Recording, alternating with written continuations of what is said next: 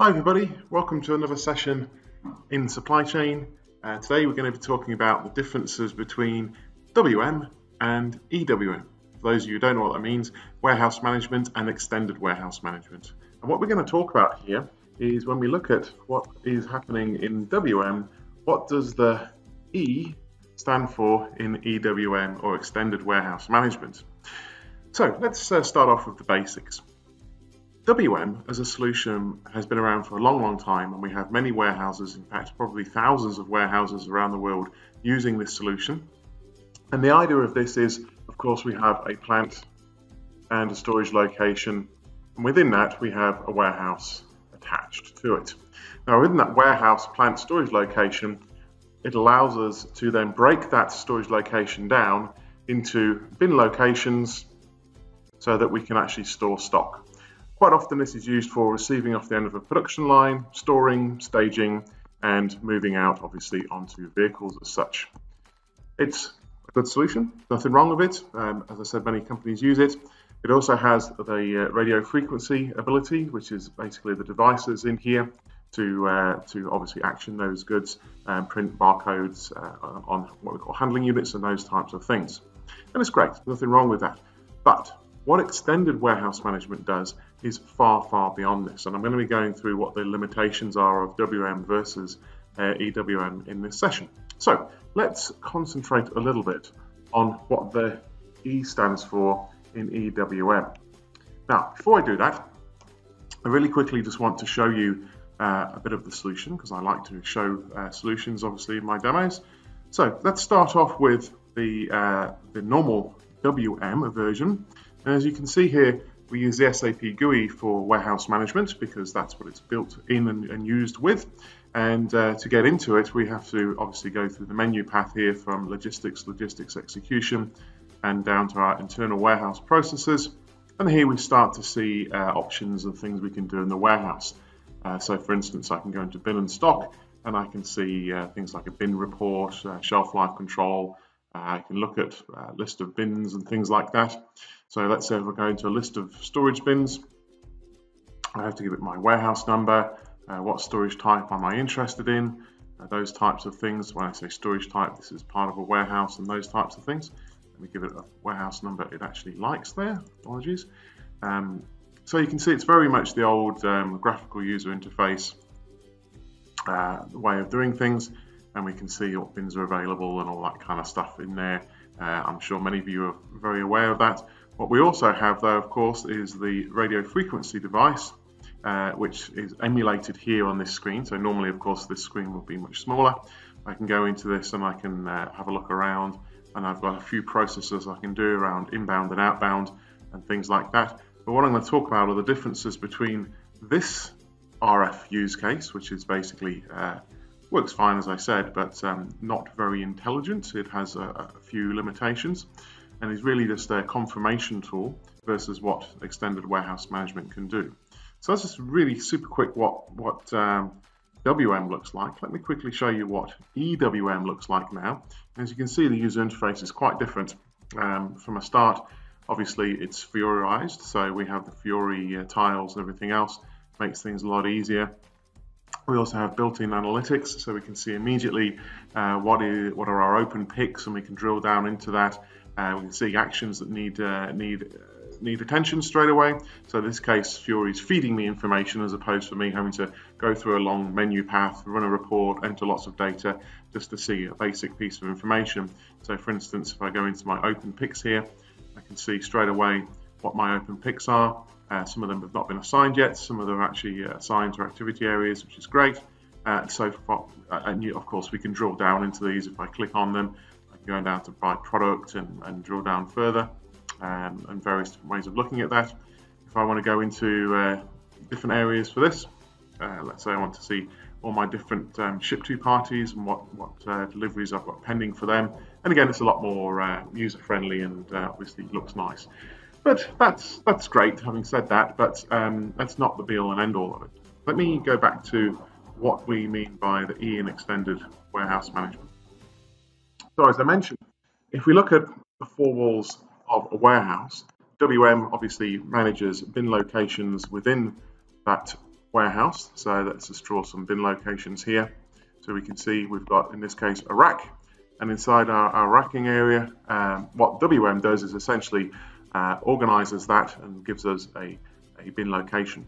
What EWM, of course, does is far, far beyond that, and we can manage all parts of the warehouse, everything from where we talk about inbound, outbound, and internal movements, everything that's happening inside.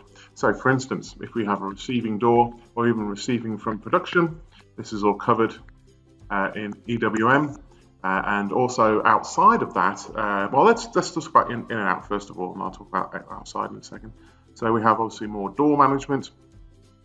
We have things like advanced staging and all those different bits and pieces in here. And even when we talk about case pick filling and things like that, so let's say we had a case pick area, we have more advanced replenishment techniques rather than just min-max. We have several different ways of doing that in EWM to move things around the warehouse. It has this concept of the purpose of what you're doing or the task type. So for instance, if I was counting these bins, for instance, in this direction, I may want to, so maybe picking from them, I might want to count in a different direction and pick in one direction. So depending on the task you're doing, we can actually model the warehouse in many different ways. So those are just some of the basic in and out task type movement things that we can do in the warehouse, which are way behind anything we could ever do in WM, which obviously drives a lot more efficiency and use cases inside the actual warehouse itself. When we talk about a comparison between the RF units, this is really important because in WM, the RF unit is really just used to take documents that have been created elsewhere and really just confirm and tick them off to say that they've actually been completed. What EWM does, I just need to go back there because I just wiped my whole drawing. What EWM does is actually take that to another level in that, yes, the idea is, yes, you can of course confirm picks and things like that, but what you can also do is create new documents, new counts, things like that inside the actual RF itself. And what that means is you don't have to go back to the actual warehouse office to create work and things like that. What it also allows is an interaction between the document and the user as well. For instance, if you get a pick denial type process where you're going to a case pick area and there's not enough stock, you can actually jump out of that case pick scenario, go and replenish the stock, and then once the replenishment is completed, carry on picking in exactly the same place. So there's lots of more advanced features in here. In WM, we always pretty much have to enhance the RF device screens to make them really usable in a realistic warehouse scenario. But again, it goes even further than this as well. So for instance, we have this idea of full end-to-end process being managed in EWM. So for instance, we have this concept of transportation unit. A transportation unit can be a vehicle, it can be a container, it can be just about anything you want it to be really. And what it can do is we can actually manage the full location from the gatehouse all the way through the yard. So of course, the gatehouse being a check-in of the vehicle, making sure the vehicle is actually arrived or container. The yard management part, of course, is the different parking spaces for these different entities. Where do they actually go? And also which doors are they also assigned to? So this more advanced yard management is part of the extended warehouse management features as well. And when we talk about that from a door and yard proposal, we also have this idea of what we call dock appointment scheduling, as some people call it. And what that means is your external parties can actually use the system. So I'm talking about carriers, vendors, trucking organizations, things like that, can actually book using our system when they want to actually drop off at those particular doors as well. So again, just more use cases for what the E stands for in extended warehouse management. I'm going to come back to that topic, but I just wanted to show you again part of the solution here. So let's take a look at what that actually looks like in EWM. First of all, how do I see my data? Well, of course, I've already shown you the ease of use from the analytical type view where the system's showing you what's going on as opposed to us having to go and find it. But if I want to drill down into information, I have this idea of the EWM monitor. And what the EWM monitor does is gives me every single thing in one place. I don't have to remember transaction codes and things like that. I can simply go into these menus and find everything I want straight away. clearly cutting down on the user training and everything else. So for instance, if I want to go and look at my stock, I can actually see my storage bins. I can see what's the difference between physical and available stock. I can see stock by shelf life. A lot more options available to me here, whereas obviously in WM, a lot of the times we end up enhancing or building reports to give us the same type of information. So for instance, let's pull one of these off now. Let's go into, I'll just see what my physical stock is. I can go in here, and again, we see lots of different fields in here, a lot more rich environment than what we have in warehouse management, because we have far more capability available to us. I won't select anything here. Let me just go, and it will actually, it's going to run quite a long report here, so let's just give me a little warning, which is fine. There's not too much stock in here. And what I can now see is I can see all my stock that's sitting in the warehouse and everything else there, from the storage type, the bin location, what handling unit is it sitting in. But when we start looking at how the system stores stock, we start seeing more and more how that extension of the warehouse is going. For instance, if we look at an idea of a storage type, a stock type, a stock type is telling us what type of stock is that available to us.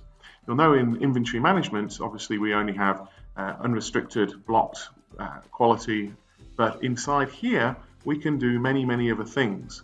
We can have different combinations of those.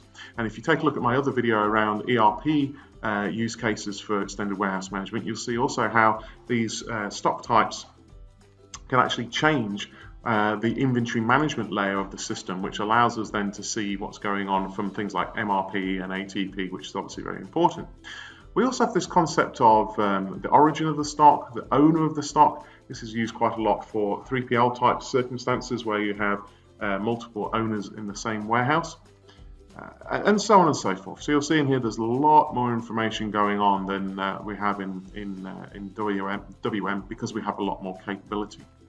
But let's go further than that. So as I mentioned, when we talk about the basics, we talked about EWM having far more capability when we talk about the basic abilities to move things around the warehouse in more efficient ways and things like that. Let's go beyond that and start talking about things that we could never ever dream of doing in WM that EWM does, of course, out of the box. This is where we start talking about those enhanced capabilities. So things like labor management. What's my actual labor going to be for the actual site? How much time are they doing to complete tasks? How much time are they using? Are they completing them in the right way?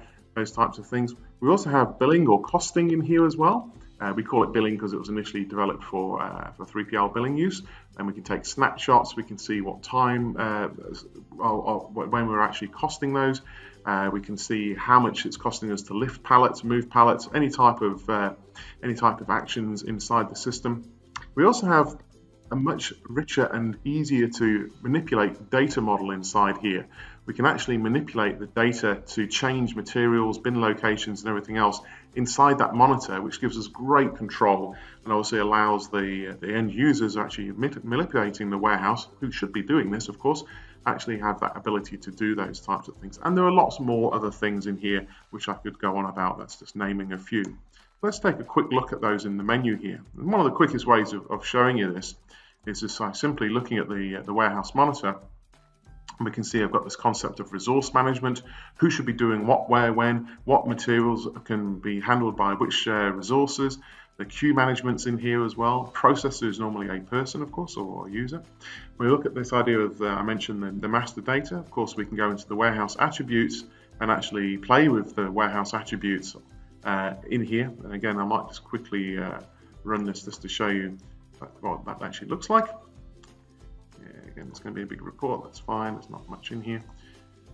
So this is where we can actually start to play with the actual data itself by product, and of course by doing that we can actually change, what's the minimum shelf life rules around it, is it min-max capacities, length, width, all that kind of good stuff in the warehouse, but that's the users do it. I mentioned labor management, we've got this idea of billing as well, which is costing in many cases. And of course, when we talk about integration, we have this idea of material flow system, which connects directly to PLC layer and things like that for our automated systems as well. In our tools area, this is where we get some really nice things around the ability to be able to play with interfaces and things like that. So I can see our message queues going backwards and forwards, and of course these link into the material flow system, amongst other things. I've also got alerts as well, and alerts are quite nice because they will actually start showing me, as well as obviously the Fury views that we saw earlier, what waves we've got that are overdue, what tasks are overdue, and so on and so forth, and I can define my own exceptions if I want to. So all of that, everything I've just shown you in one simple transaction for the user. So no training, and then we can of course change this and rename all of these folders in here to be exactly what your organization requires. So let's just quickly jump out of here back to the beginning, because I mentioned obviously this idea of extended warehouse management, the yard management and things like that. So I wanted to show you just a couple of transactions around that. We have this concept of the idea of the shipping cockpit. And what the shipping cockpit allows me to do is to search for work that is basically been planned onto my transportation units. I can see what doors they're assigned to. I can see what deliveries they've got. I can see if they're on time, are they late, or what is actually going on with them through the whole process. So what's nice about this screen is it's designed for everyone to use it on an iPad or any other type of device.